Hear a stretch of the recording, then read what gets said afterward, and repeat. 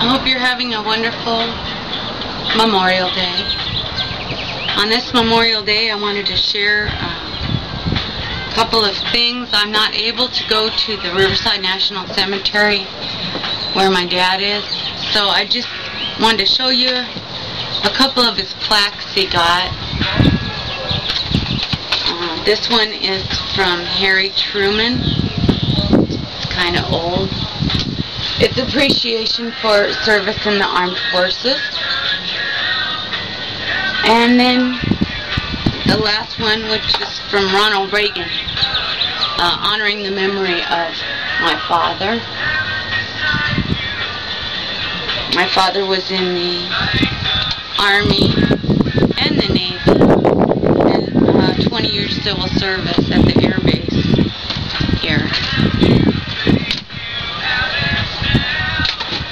He was a tough man, a very tough man. And he was a good man. He was an honorable man. He had a lot of challenges. He took good care of me. And I miss him. Real quick today, I wanted to share a little bit about the Rome Statutes. Somebody shared with me, looking into the fact that Rome would be the world court headquarters. So I took a look at the Rome Statute of the International Criminal Court. I'm not really concerned about it. The biggest concern is that it's so open for amendments. If it's amended in different ways, it could affect us terrifically. Right now, it's basically looking at slavery, pillage, international murders, disappearing people, which I don't like disappearing people, genocide, crimes against humanity, war crimes, and the crime of aggression. Number D, 1D in Article 5, the crime of aggression is the most open-ended part that I can see.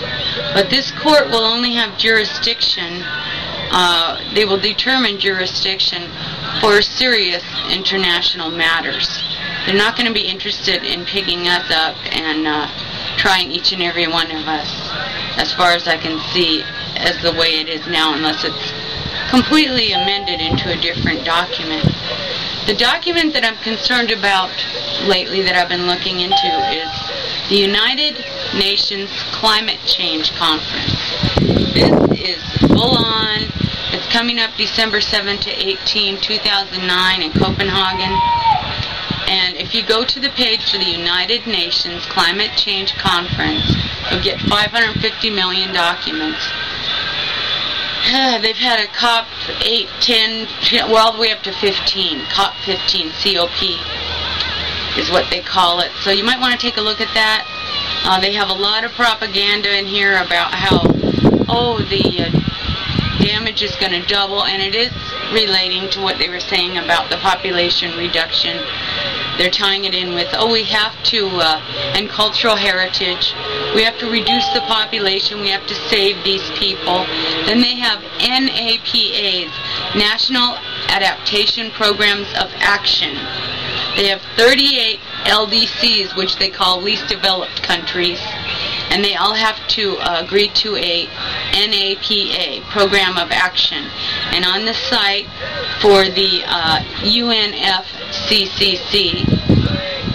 they will tell you all the things that they're requiring these countries to do to follow. Then they have articles of the Framework Convention on Climate Change. They have the Conference of the Parties. That's the COP. I was saying COP. The Conference of the Parties is where they make the decisions. And this document is filled with danger. It's so full of convoluted language and propaganda regarding climate change. And a big thing in here is the carbon taxes.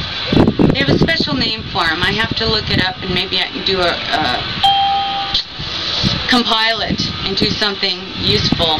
But they're talking basically about how they're going to have these little units that are bought and sold. And in the documents here they say how many billions these little bought and sold units are worth. Of course, it doesn't actually say what good it's going to be for all these corporations to buy and sell them, how it's going to benefit the world, but it's going to benefit them, and we have to watch out for it. So I would say go to the United Nations Climate Change Conference, COP15. That's the one that's coming up. And take a look at some of their plans for this December and in Copenhagen. And their plans for Africa they have here. The top sentence says, new study shows that without swift and massive action to curb greenhouse gas emissions, the warming of the Earth's surface will double compared to previous projections. Whatever those were, they have lots of nice smiling people. Let's meet today's energy challenge with existing technologies. Write to us and tell us what you think about the climate change. Here's a scary looking guy. The UN climate chief is YVO de Boer, B-O-E-R, and he wants the conference to reach agreements on 4 political essentials. This is the thing that scares me out of all the documents that I've been working on this month. And I hope your Memorial Day turns out real good, and it's good to see you again, and I hope everyone is able to keep their chin up. Blessings.